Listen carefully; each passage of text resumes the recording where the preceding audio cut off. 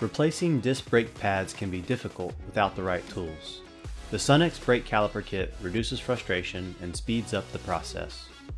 This kit comes with right and left-handed threaded thrust bolts, backing plate, adapters, and drive keys to fit almost any foreign or domestic vehicle. After gaining access to the caliper, determine which thrust bolt is needed and slide the backing plate over the rear of the thrust bolt.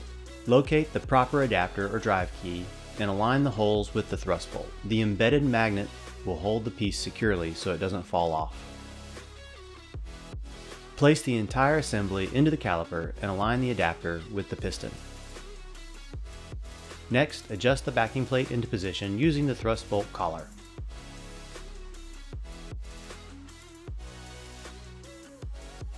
Finally, turn the handle to press and rotate the piston into the caliper.